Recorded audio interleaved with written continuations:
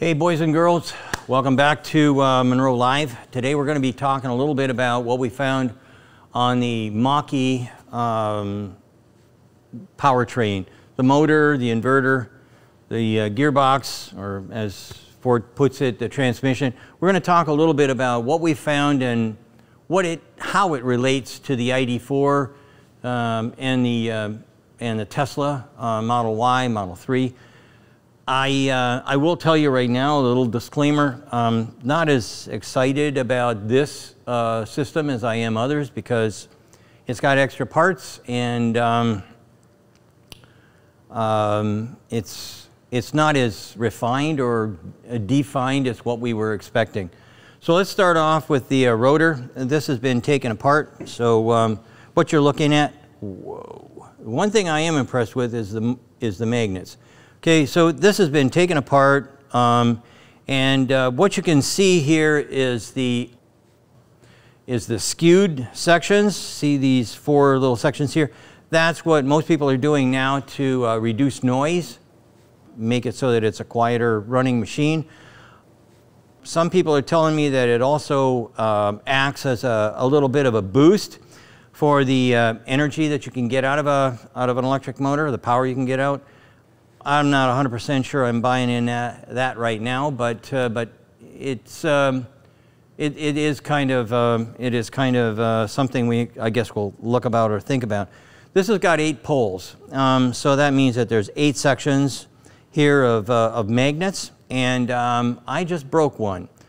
So I'm going to show you this, and I'm going to make sure that it doesn't touch anything. I just broke one because I laid it down about 6 or 8 inches away, and that thing shot up and smashed into the wall of the rotor and smashed into a bunch of different pieces. So when we start looking at the product, there's a couple of things that people have asked about. Where do you get that? Where do you get those pictures from? We call this green cloth or magnet paper. There's a whole bunch of names for it, but in essence, we lay this over the top of, I don't think this will bugger, I think we've already buggered this up. So let me just put this on here.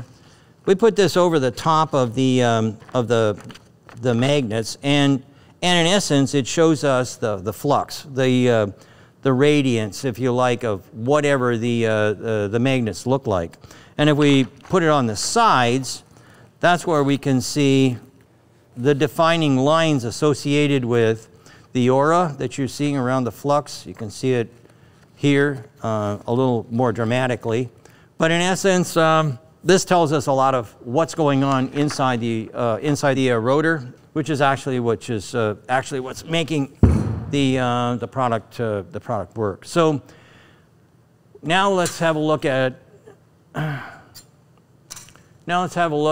how these things are being held together. So if we look at the edge here, we can see that there's these little tabs. Now, normally, those tabs are actually not just a locating feature, but they actually hold the magnets in place as well. Like on the Tesla, they're barbed. You go in and it's like a fish hook. It doesn't come back out. On the Ford, these are heavily glued. Normally, we pull out a few laminates and then we can pull the magnets out. On this one, you can see the excessive amount of glue that's on here. So on the laminates, there's a lot of people that have talked about there's more parts in an ICE engine there is in a electric motor. Well, there's 507 laminates here, okay? That's a lot. We have to be very careful of when we talk about how electric motors and gasoline engines work, and we should try and be as honest as we can. So there's 507 of these little teeny tiny parts, not to mention all the magnets and everything else that's inside of here. So what I'd like to do is just say that these are simpler products to put together, much simpler to put together than a gas engine. But as far as parts and whatnot, that sounds a lot like a reporter came up with those numbers, not an engineer. So let me just wrap this up, and let's move on to the stator. This is the part that's basically stay still. One thing I do like on here is the hairpin design. This is something that you can automate. It's not as, it doesn't look like the wound design similar to Tesla. This is the wound design that they use. That takes a lot longer, and it's not as automated as what I can get out of this. I like this idea from energy standpoint, and I also like it from automated system standpoint to put things together. The big problem, though, is we start to look at wasted space. This is where Ford is holding things together. So they've used these long bolts. The bolts are nice. As some of you know, I throw rocks at bolts every once in a while. But this has got a full dog point, which means that there's no question it's going to not cross thread. It will never cross thread. You don't really need that second washer, but I guess they wanted to put one in just in case. So that's fine. But one of the things that we looked at was when you put this product into the housing, let's move over here a little bit. The very first thing that happens is we see this component that's stuck out of the top. So what happens is this goes in here like this, and these leads down below are attached to these leads. This will be in the motor configuration. It'll be like that. So let's have a look at how the leads fit to the electric motor. So what you're seeing here is a component, a separate component that the folks at well, other companies don't use. They like a straight connection from the leads straight into the electric motor. So you'll see that these are the power leads that are coming from the inverter, and you can see down here that down here is where you're going to be connecting to the electric motor. The question is, why? Why did we do that? Why didn't we just make these leads go straight into here? What is the rationale or reason for this extra part and all this extra copper? That's something that only the engineer would know, but for me, I know that the inverter is right on top here. Why don't I just take these leads, come out of the inverter, go straight through a hole here, come straight down, and then make my connection to the stator. That's something I think is strange. The other strange thing is this is maybe the biggest housing we've seen, probably ever. There's a lot of reasons I'm sure that they had for that, but I can't think of one right now. The other thing that we found was strange was if we look way inside here, way up in here, you'll see a pipe. And that system, that's used to squirt gear oil used for cooling. On top of the,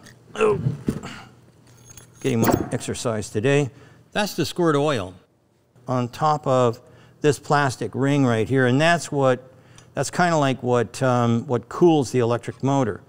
If we look at what the other boys have done, you can see that these large galleries here, that's for coolant, and this is on the ID4.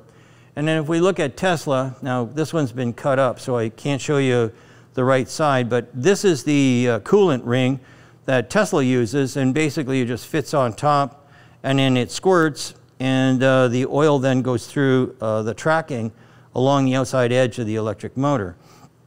So these are kind of like a little more elegant, and they use a lot less material. And I kind of am into weight reduction. As I mentioned before, if you want to have long range, you don't just look at a bigger battery. You have to look at everything, and everything basically when it comes to electric motors or electric vehicles is weight. So I want to do a little bit of a detail on the pump that comes out of the Mach-E and the filter. This is the filter here. Now these are buried. They're not accessible. to get to this is a teardown, a bit of a teardown of the electric motor. I don't know how or why you'd ever want to change this, but this filter, like I say, you're going to have to take an awful lot apart in order to get to it. Same thing with changing this oil filter. And then we have the oil cooler. This cooler is something that in essence says I need cooler oil here than everybody else. So this is quite a size, and we don't usually see these on the powertrain. So let's talk a little bit about the Tesla setup for the oil pump and the filters and stuff like that. First off, this oil filter is exposed. I can get at it, I can change it if and when I have to. I really don't know why we would have to do it, but in essence, we can get at it. Here's the pump for the Tesla, and again, you can see that the wires are exposed. It's easy to get at. It can be replaced easily. It's not like the Ford where you're going to be taking a whole engine or the whole motor apart to try and access where the pump is. The one good thing that we found a couple of good things on the VW, but one thing that we found with the VW was that they do not have an oil pump. They figured out how to get around it. It's a fairly expensive component. So VW should be commended on showing us how they can reduce weight and reduce cost by not having an oil pump inside of their powertrain. Another thing that I guess we don't understand why is this arrangement here. This is called a parking pole, and if you have an automatic transmission or an ICE vehicle, you'd have one of these. But on an electric vehicle, normally, you have electric brakes. So why wouldn't I just turn the brakes on? Why do I need this? You look at all these components, they all add weight, they all add cost, they all are unnecessary. I don't get it. This should be like a couple of lines of code, not a, code doesn't cost much. And it weighs nothing. So eliminating this would be a really good idea. And our friends over at Volkswagen, they eliminated it, and Tesla has eliminated it for a long time. So I don't understand this. I don't understand that. I think that there's weight and cost reduction aplenty inside this vehicle. Then we move over here, and this is the transmission for this electric motor. Now, this looks a lot different than everybody else's. One thing I like is that this transmission is inline, so that there's no offset. And we mentioned this before. There's no offset transmission. It's inline. Everything's great about that. This is using a planetary transmission, and I have no complaints with that either, because quite frank, it's a fine system. It weighs a little bit more, costs a little bit more, but it's much, much quieter. This is what you find in a real transmission. So we haven't seen too many of the other guys going into this kind of a design with sun gears and a planetary gear system. It might add more weight or maybe a little more cost, but I like the idea of getting rid of transmission noise, and this does do that. So with that, what I'm going to do is I'm going to stop. We're going to turn the tables around and whatnot, and then we're going to talk about the inverter. Well, now we're going to move on to the inverter, and I have to tell you, I need help with this one. So Ben's here, and we're going to put this thing together for you, and it is an interesting build. Is that? That's a nice way of saying it. Yeah, okay, yeah. Good. So anyway, we're going to start off with this. This is the base part, right? The casting that we would normally expect to see. And I'm going to do half of this thing. Ben's going to do the other half, and most of the explaining. So here we have two standoffs, okay, which I'm not quite sure I understand. All right, And those are parts that we thought could have been cast into the original Right. shape to give you the space that you need. And then we put this fancy spring. So I'm usually not against putting in springs because this is going to have thermal expansion and whatnot. But I must say the jury's out on this one. So here we have the spring sitting in place. Now for the fun part, and this is why I can't put it together. So it's going to go in. So we have a cooling plate that goes in from the other side, and we'll push up. Ouch. Oh, Don't push so hard. Okay, so let me try this again. Is this it this way or that way? I can't tell. Okay, good. so we push up it's against kinda those springs, and then we have some fasteners from the outside of the cooling plate that go in. there. Only 4 though, right? Only 4. We'll get a couple in here hand tight just to try and keep it in place.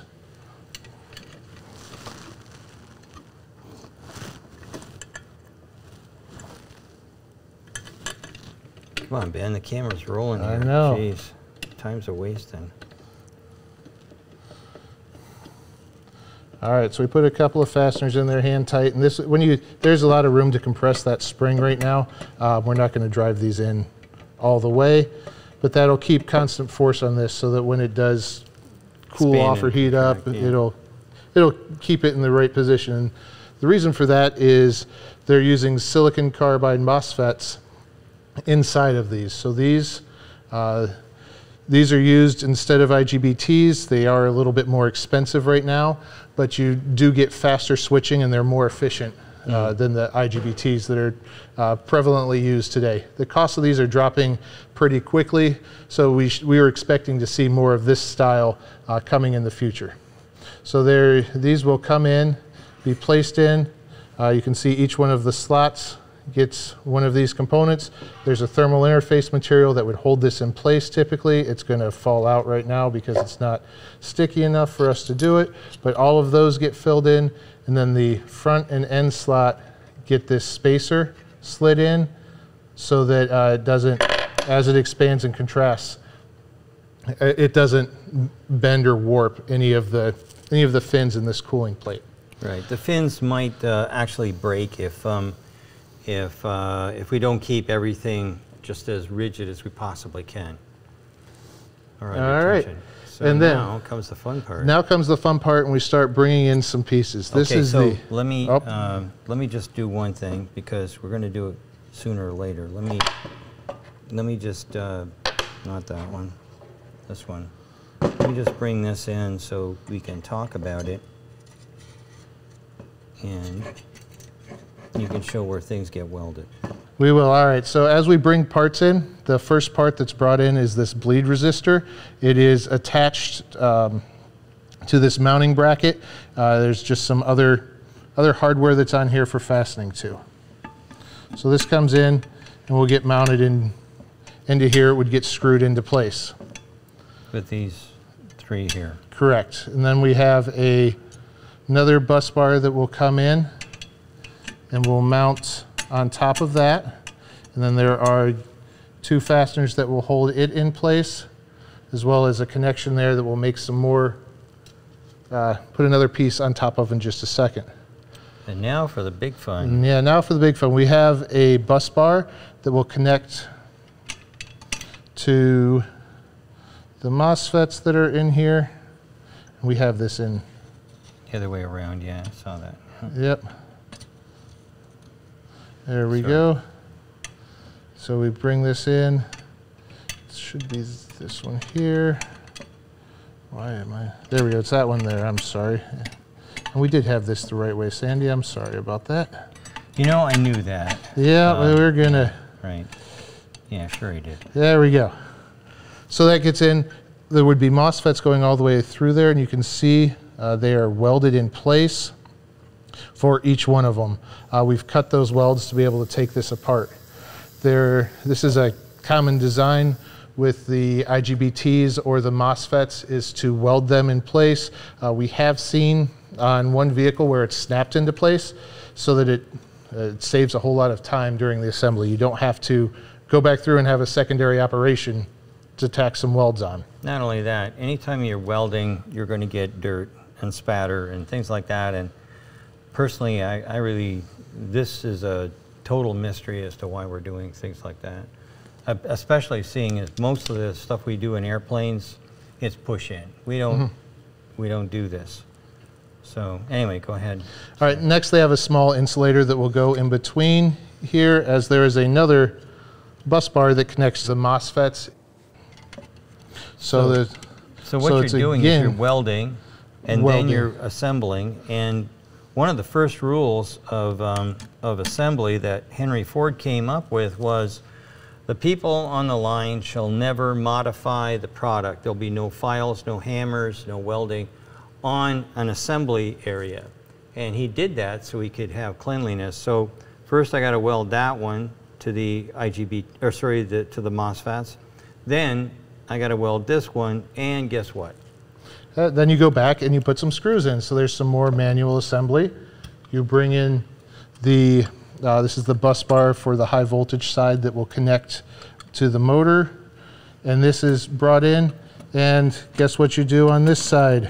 Again, once we get this down in here, what you do over here is another set of welds to get that one in position after it's screwed in place. So you're going manual assembly, welding, manual assembly, welding, manual assembly to welding again. So there's a lot of back and forth with this. And then after you get all of this in here, welded down, screwed in place, there is a DC, the capacitor bank goes on top of this and gets screwed into place and connected to the bus bars. So this would complete half of the inverter. Now you do what you really don't want to do in any assembly process. And that's invert.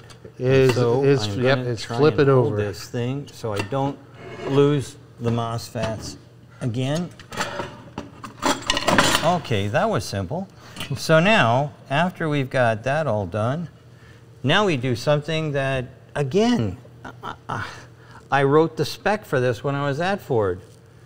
Now we're going to try and take this and we're going to try and flip it over the top of all of those little pins that you see there. Okay, I'm totally lost on this one because to me, even though I've got two pins that are going to locate it, I see nothing but heartache and grief. Now those pins are going to come through all these little dinky holes, hopefully. But I'm sure that maybe you've tried to, I don't know, put something together where you had to have two posts that had to go into two holes, right? So you're assembling a lawn chair or something like that, and you got to put this one here and this one here, and they got to go in at the same time, and they're bent like a U or whatever, so they're rigid. Imagine what you got is 1, 2, 3, 4, 5. 5 times 1, 2, 3, 4, 5, 6, 7, 8, 9, 18. 5 times 18 little pins that you got to try and get in all at the same time. And then you get to go and solder these pins in place. So there's 90 pins that Sandy was just talking about that need to get soldered in after this is put in place and fastened in place. And there are standoffs that they're using, 17 standoffs that they're putting in here. Now these are double standoffs. So if you want to, here you go. Yeah, Sandy. so they clamp, and as you can see, these are not cheap. They've got double washers.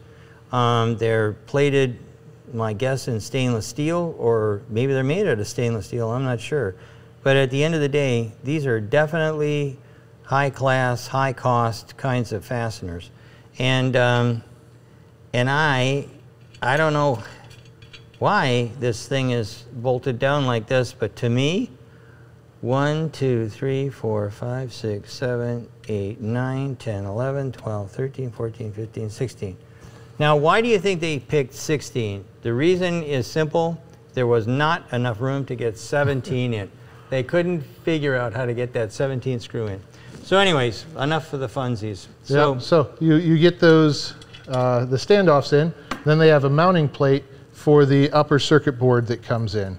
So this is a steel plate that is pretty thick. It's very robust. Strong, robust, yes, that comes in. We are thinking this may be for some EMI shielding in localized areas.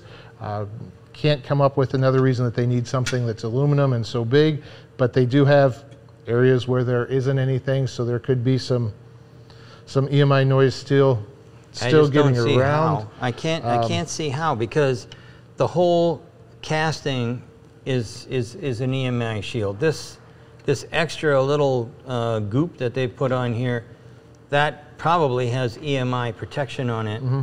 I'm just totally mystified. And then we get to put these little teeny tiny screws in. Now, another thing from Ford Motor Company was, if the R and the D aren't like this diameter and this length, it's the wrong deal. When I'm hoping that this is going to be automatically fed, but this will tumble. If I put it into my feeders, this will tumble. And this thing doesn't have a dog point on it either. So what you wind up with is, if an operator tries to do this, especially if he's got fat hands like I do, it's a bit of an issue. It'll slow him right down.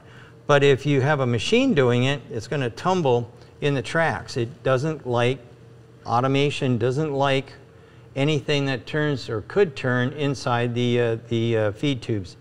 So it's a total mystery to me. And by the way, that's in one place, but they also go in this place here. It is the same screw for the next level as it was for this level. And right now we are putting these ones in down below. Yeah. Trying to hold the plate. So this is holding the plate to the standoff, which was to the lower PC board. So I have another question that always comes up whenever I have something that's hard for somebody to hold on to. What happens if Charlie goes over, oops, that might be bad. This one will get stuck and I can pick it up, but what happens if it's, well, that's a problem, isn't it? So now what's below this? Oh yeah, high voltage. So at the end of the day, I don't like a lot of screws. I don't know why these aren't snapped in place. There's lots of people that snap these boards together. I don't even know what this is for. But I know one thing for sure. I know that if one of these comes in contact with one of those contactors down below, it could get ugly. So I'm mystified. I really am. Like I say, I was the guy who wrote the spec, the J spec it's called, for feeding and orienting, and I don't get it. So anyways, let's go to the next one. All right, so then we have the upper board, and we have, again, pins that were coming from the lower board, some more holes that you've got to get lined up perfectly to bring into place. There is a little bit left from our guide pins on the side, but not a lot because we're up at the top of the housing. And then that would slide down in and into position, and again, solder all of those spots into place. This is somewhere where we'd like to see a board-to-board connector where there's plastic housing around the pin and the receptacle on both sides, and it guides it into place when you go to snap it together. There is a little bit more piece cost to that kind of an execution, but it gives you a lot better quality. When you're doing this, it's very easy to get one of these pins bent a little bit, and then you can't line up the top board. You have to take everything apart to take the bottom board off to replace it. Mm. So there's a lot of opportunity for failure with that type of a setup. And then again, you bring this into place, and what do we have to do some more of? We have more fasteners to go in. Another 16 or 17 fasteners to hold this top board to the plate that was there. And then we get to, this is for the side cover. We'll try and spin this around so that you can see where this goes. If we can hold a little bit of it together, you can see this is the bus bar that was coming off of the MOSFETs. If you could, Sandy, hand me the bus bar that's on top of the casting there. So this will sit This would sit on top of the casting. We can't, this would sit on top of the motor housing. Since nothing's bolted in on the bottom, we can't really pick this up. But what this will do is you can bring this piece up and in, and then you can take the bus bar that's inside of this and connect it to the bus bar that goes down and into the motor. And then, as Sandy said earlier, if we would have just taken the first 3 bus bars that come off of the MOSFET, spin it 90 degrees in this housing, so you come down on the front of this whole additional, let's take it back out, this additional piece could have, oh, there we go. Okay, so that's enough of that. Yeah, this piece could have been eliminated by moving these leads to the front of this and dropping it directly into the motor housing. And then we do have this cover that goes on the outside. Once all those connections are made, gets connected in, there is a relay that's here. When you pull this will cut the high voltage. So as soon as you take this off, it cuts the high voltage power running to the motor, so you can't get at any of these bus bars with power running to them. And that's a good idea, because there's always somebody that wants to try something out without any experience or exposure to how it's done. The last piece is this one. So I'll turn it around to give you the more difficult side. And the idea is trying to get this to fit inside that little slot. And we've all had our fair share of problems with it. But this is at least they've got an RTV kind of sealant here. And so you put that on, and then 1, 2, 3, 4, 5, 6, 7, 8. So why is it that a circuit board gets 16 or 17, and this is only getting 8? I would feel dejected if it was me and if I was that cover. I mean, I would say, well, wait a minute, shouldn't I have 16 screws as well? I'm sure that if these pieces of aluminum could cry, they would be. Anyway, thanks very much for watching. We'll be showing you some more stuff on the Mach-E real soon. And again, if anybody at Ford wants to take any of these ideas and implement them to save the company a lot of money, feel free. We're here to help. We're here for you. Okay, so anyway, see you around. Thanks so much. COVID's coming back, so tip those cashiers. See ya. Bye.